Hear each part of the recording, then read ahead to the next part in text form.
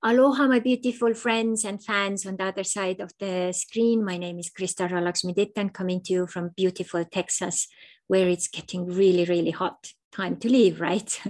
So I am a wellness and relationship coach. I have been a coach over 20 years, and I have tried it all. I've been energy coach, I've been a healing coach, I've been a life coach, I've been also aura coach in a way, mental and also mindset coach. I have been an adventure retreat leader.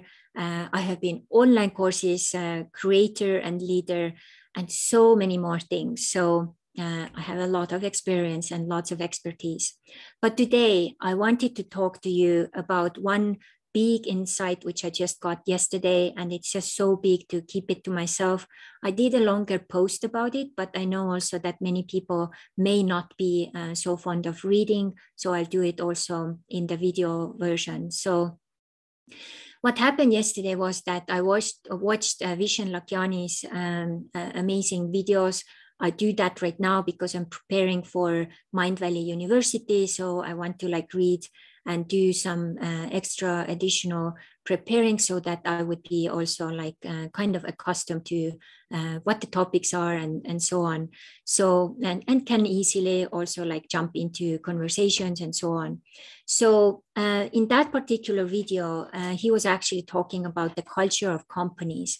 And one of the things which really stood out for me was when he was talking about, if you want to really understand what your main value is and then also connect it to something else, it's very important that you basically go back in time and figure out what's the first biggest, hurt or pain which you remember from your own personal life. And when I went back in my life, and the first biggest one, which I remember, was when I was 6 years old, and one of my family members was actually misusing me sexually. And also I got the sexual disease because of that. So later, my grandmother got hands on it right away. So she was the reason why we got healed very quickly from that.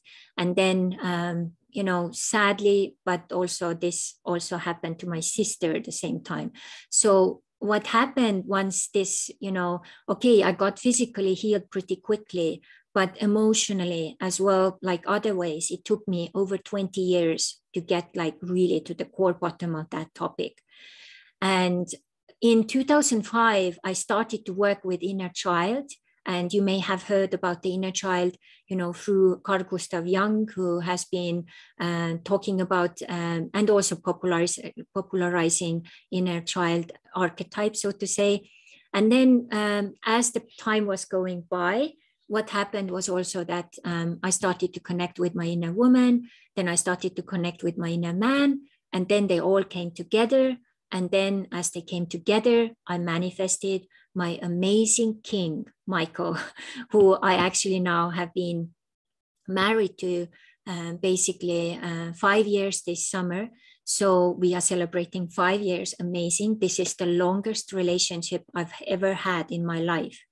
And there are so many reasons why this is a success. So now I also I feel like I can call myself a relationship coach because I also have a fully functioning, happy relationship and marriage, So when I was thinking about that, what was really interesting was many people, when you have this pain, what happens, you try to put it away, hide it away, suppress it, and so on. And we never know that the biggest gift this is actually is giving us a guidance. What is our mission here on this planet? So when you come to the program in the Relationship Transformation Process program with me, one of the modules we go through with the inner woman is also we are actually going to look into that and trying to figure out and pinpoint what is your pain as well, so that we can actually bring it together and see how this may connect to your life mission and your life purposes, because your life purposes create your life mission. And when I looked back, I was like, oh my God, this totally makes sense. Why I'm now working with basically inner family archetypes. because as a 6-year-old, I felt I was so misused. My power to take care of my intimacy was misused. I was not asked if I want to do this. I was just like overridden that way. There was no safety. I had no idea what was actually going on, right? So what if, as a 5-year-old, someone would have told me that, if someone tries to do this or touch you there or push you do anything you don't want to do, you need to scream or ask for help. And where would I be then? It would be a different story. Yeah, well, maybe because of that, there would be no like inner family coaching program right now. So it's like so, but you get the point here, right? So I got into that and I went even deeper today. I was like, wow, this is so amazing. So what is it I'm doing now? And what is it I'm like teaching people?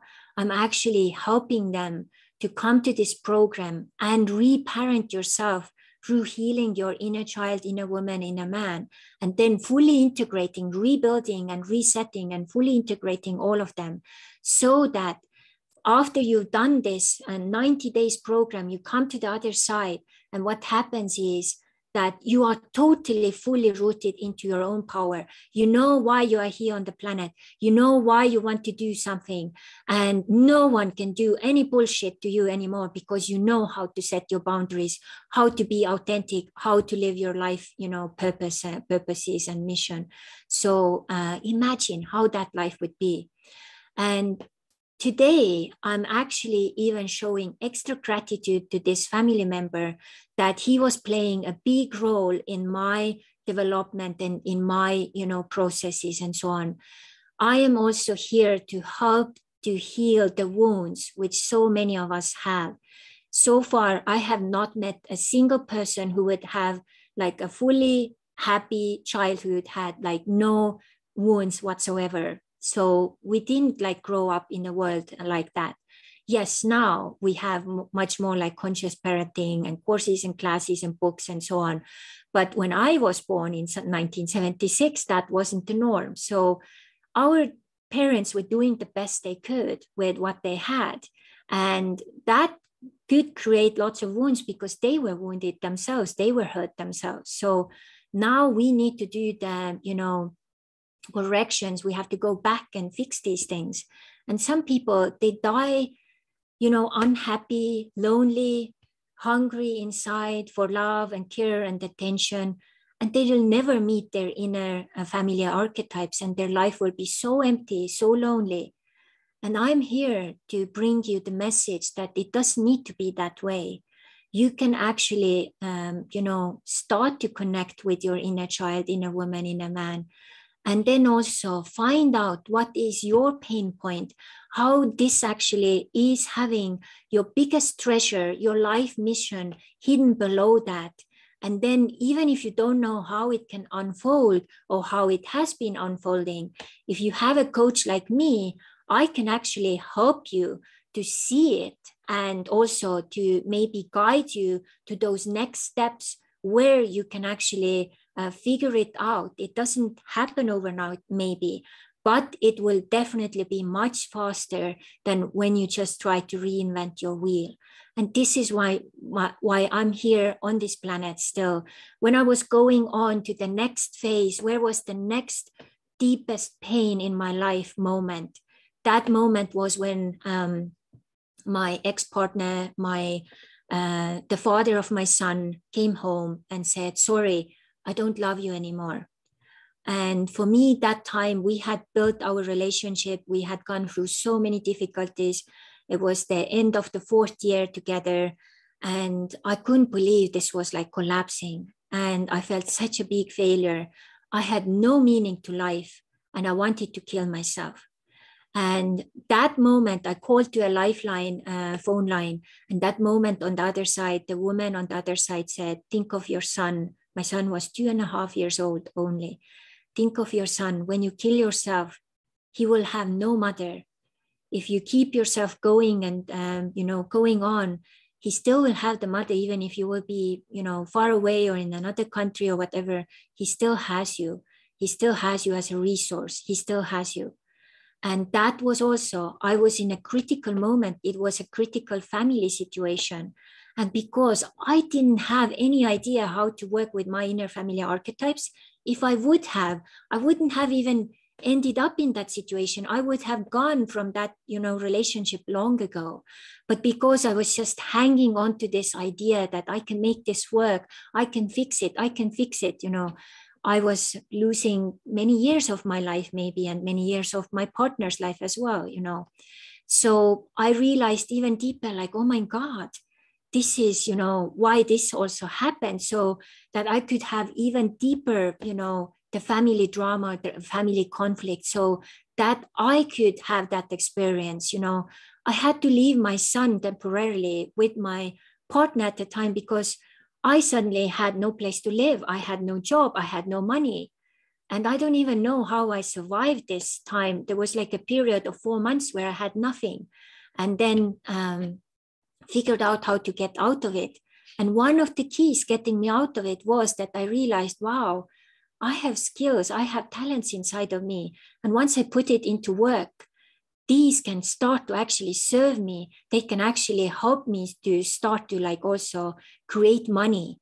And that was the turning point, and then that's how I started to rebuild my life step by step, and that takes a lot of strength, I have gone through this really painful road, a really painful journey, traveling to 30 countries, 14 years looking for my Mr. Right, and then realizing there's no Mr. Right. I found my king. I found my spirit mate, which is even better, And now we have built a sustainable relationship where every day I feel so grateful I have this amazing man next to me who comes with his sexy voice, and he's waking me up every morning with a kiss and a hug. And he's so full of love and care, who attracts all the cats in the neighborhood to come to our house, or our lives. And the kittens get pregnant around us because there is so much love. We don't want kids. So the love needs to manifest somewhere, right? So we get the kittens, we find them a good family, stuff like that.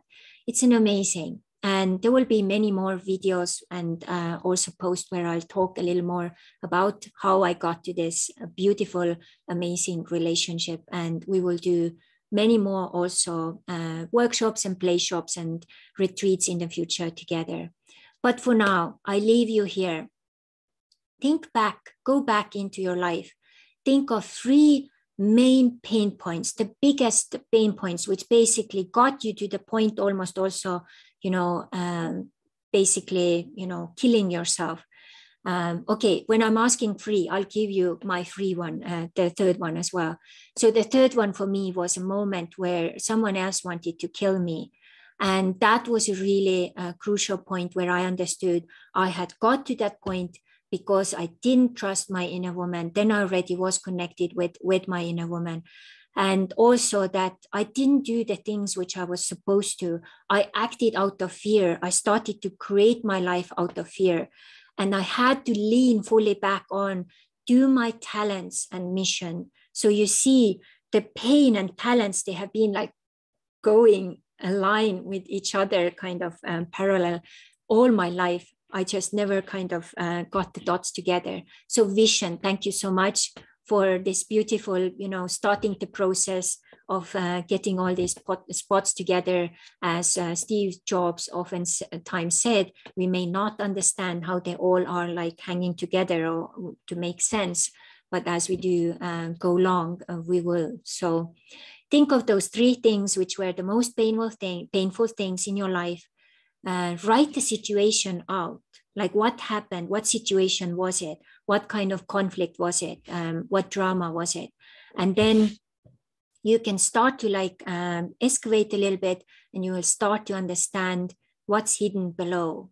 And who knows if many of you also give me those 3 different versions underneath this post here, and I see at least 5 to 10 people do that. I may do a special workshop where you can come and we can find out what that is. And then you already have a little North Star, where to move and how to move towards it. And then your life will be so much more aligned, because you will not be that boat who is lost at sea. And I am here, but I can't do all of the work for you. You have to do a little bit yourself as well. So let's say I'll put a little deadline as well to that homework. Find 3 most painful points in your life. Share what those are in the comment. If you don't want to do it publicly, you can share it privately with Facebook Messenger for me, and share it, and do it by the 10th of June. If you do it by the 10th of June and we have at least 10 people doing that, then I will put together a mini course about that same very thing, how to find your life mission through the pain you have had in your life, and how to set that North Star into the position so that you can start to create that momentum, forward momentum. So there is always a two-way street. I can talk here, I can throw out these posts and videos, but if there is no communication, no feedback, nothing will change. So if you want to change your life, do this little homework, share it with me, and then let's see, by the 10th of June, I will come back to this. You have 10 days to do this, and then we'll see if something else will happen or not. So thank you for your attention. And if you know at least 5 people who would get massive value from this beautiful little sharing and video, please share it, and also tag me with Coach Crystal Ra, and so I can also see where it pops up, and know that when you share it, it may help, and also may someone have some insights today as well.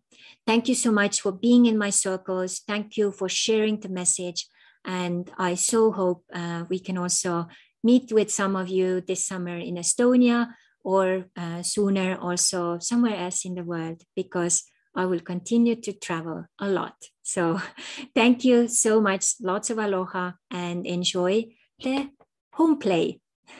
Bye.